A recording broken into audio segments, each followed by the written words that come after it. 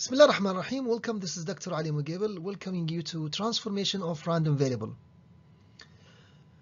In this module we have covered expectation, moments, function that give moments, and it's now time to look at transformation of random variables.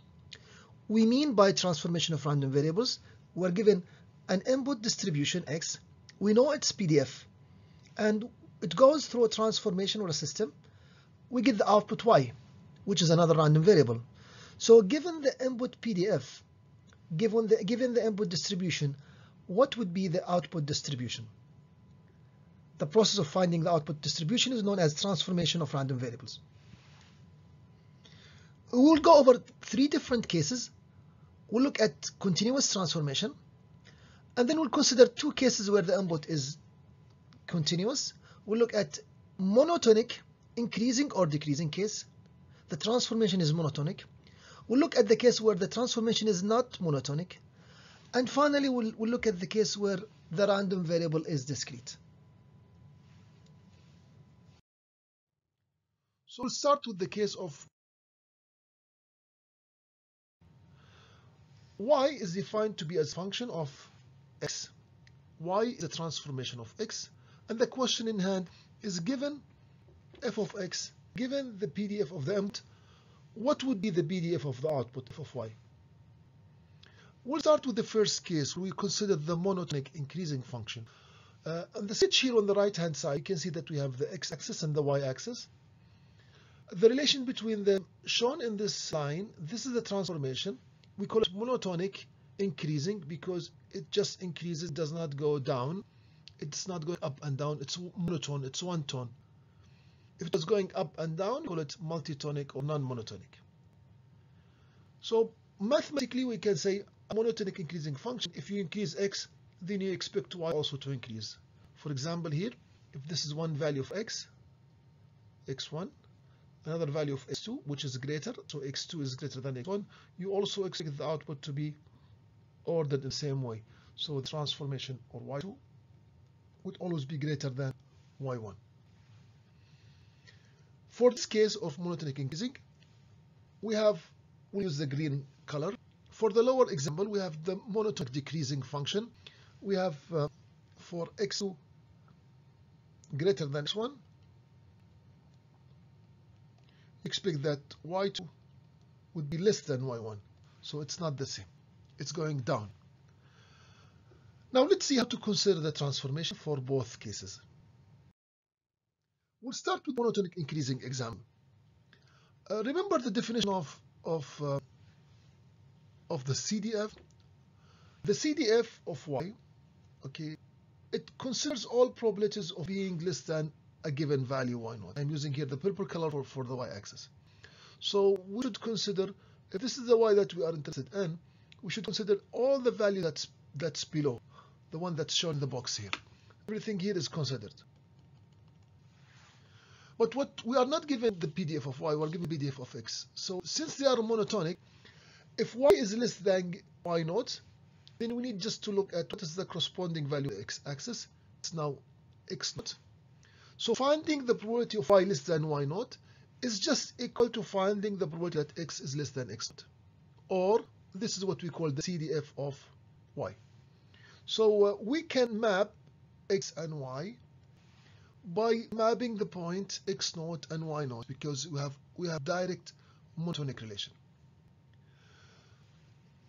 We have here the definition of the CDF. It's nothing but the integral of the PDF from minus infinity to the variable of interest y0. I'm going to change this in terms of x. So this is also equivalent to finding the CDF of x, but instead we need to integrate up to x0 here, which was nothing but the inverse transform of y0. If you are interested in the PDF, not the CDF, you can differentiate both sides with respect to y. So from the left hand side, we get the PDF of y shown here. And on the right hand side, we differentiate with respect to y. So I get the integral will disappear. I will get f of x evaluated at x0. And also because we have different differential here, we get dx by dy. We get dx by dy. we can write it in a different, we can replace y naught with y. So we get the PDF of y is equal to the PDF of x times dx by dy. The PDF of y equal to the PDF of x times dx by dy. We can extend this, we can extend what we have seen to the case of monotonic decreasing function. So the diagram you see here on the right, sorry, is the monotonic decreasing function. And now you have to be careful here, because if you want to consider all values less than a given y, then it's going to be x must be much greater than or greater than x naught. So it's now the complement of x, if you like. So the CDF of y, probability of y is than a given value, is now mapping to the probability of x is greater than x naught, not less than or equal, because it's a decreasing function. I can also write this as 1 minus the CDF of x. Now we'll do a similar thing to what we have done before. And we can find that the PDF will be, if you differentiate both sides, you will find that the PDF will be the PDF of x times dx by dy, but we have a minus sign here coming from there. The only difference between monotonic increasing and decreasing is the minus. Remember that the slope in the two cases, one is positive and here we have negative slope, or because of the relation between the two. So we can combine and come up with a general formula. Since one has a minus sign, and in this case we have a negative slope, so what I can say is that just take the PDF of y equal to the PDF of x times the absolute value of the differential dx by dy. Or if you want to write that in the denominator, it will be f of x divided by dy by dx. So we have a fantastic relation that given the BF of y of x, it will give you the DF of y and vice versa, but you have to have a monotone decreasing or increasing function. So I'll save this in a box, and this is something you need to remember to be able to solve the transformation problem. Remember that this is only for the monotonic transformation. It includes increasing and decreasing because we have the absolute value. Now time to do an example. In this example, we're looking at a random variable which is Gaussian. I hope by now that we remember the Gaussian PDF, but I am reproducing it here for convenience. So it says a new random variable y is defined as y tx equal to ax plus b.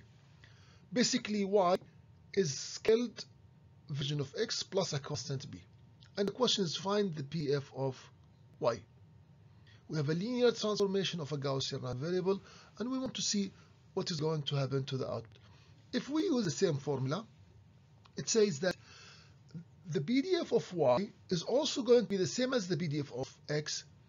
Just replace the variable with, since the relation is y equal to x minus plus b, from here, we can say here that this relation says that y equal to ax plus b, which means that x equal to y minus b over a. So we are changing the variable because we want now, I don't use x, I want the PDF in terms of y. So I'm replacing x in the PDF in terms of y. But then we have to scale by the derivative of x with respect to y. And if you take the derivative of x with respect to y, dx by dy here, you get 1 over a, and also need the absolute value. So we have implemented the equation. I'm just going to substitute now. I colored this with blue and this with red so that can you trace how things are going to change in the formula.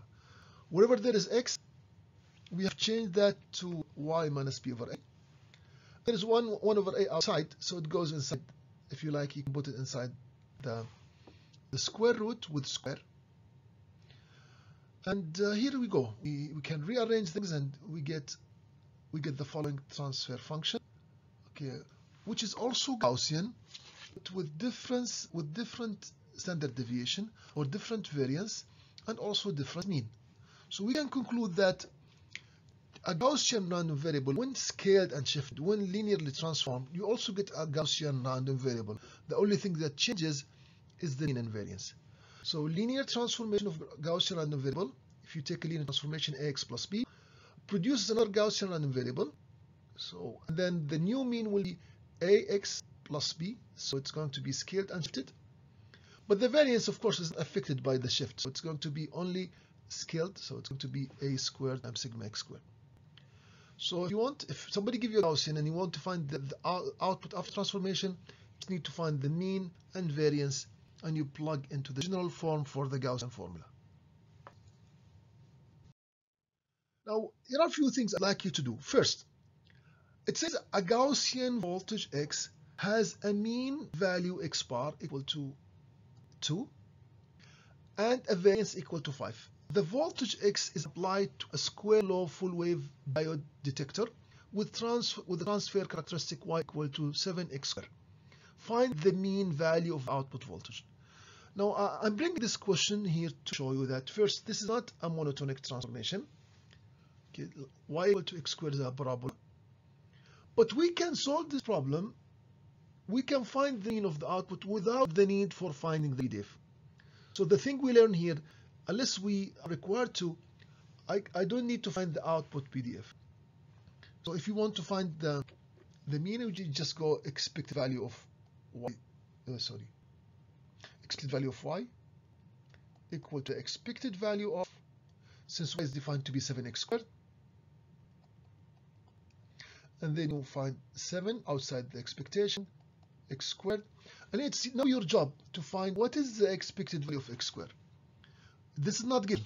What is given is the variance and the mean.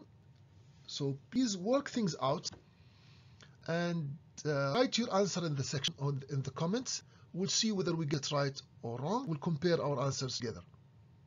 But I gave you a good hint. So here's an example of non-monotonic, and we have to we can solve because we are just asked for the expectation. Alternatively, you need to find the PDF of y and then find the expectation. The second practice says a random variable x undergoes the transformation y equal to -3 over x. Find the density function of y in terms of density function of x. So this can be treated like a linear monotonic transformation. If you look at the curve, if you sketch this signal, if you sketch this relation between y and x, okay, get something like this, right? And this can be treated as monotonic y. I would like you to think. So please get this done and write the PDF of x of y in the comment section. Finally, I would like you to demonstrate linear and nonlinear transformation using Matlab. Matlab is a very handy tool. If you are not sure about any of the transformation, you can generate the random variable, perform the transformation, and then get the output PDF, and then compare with your answer. For example, here I'm just sharing with you that I am generating first clearing the memory, then generating number of sums. Here it's 1 million. Sorry, for our case. Here in this example, I start with Gaussian random variable. You can start with whatever you want. And then using histogram, I'm converting histogram into PDF, so I know the PDF of the input. Then you have the options of doing linear transformation. You can do this example you can do this, or even you can do this example. You can do whatever transformation you like, and then you get just the output PDF from the histogram, and then you normalize the histogram. We have done this before, so you can visit our previous videos, and you just plot them before and after the transformation, and we compare them, and of course we can find the mean if you want to solve this problem. You can do with y as a new transformation. So for example, for this, you can of course comment one of these, 1, 2, 3, comment 2 and keep 1 and try them all. You can cut and paste this from the slides which are shared in my website, and experiment yourself. So you might get something like this, before and after transformation. So we can get as many shapes as we want. So this is the result of this code at the top when this was uncommented. Alright, so now we can proceed.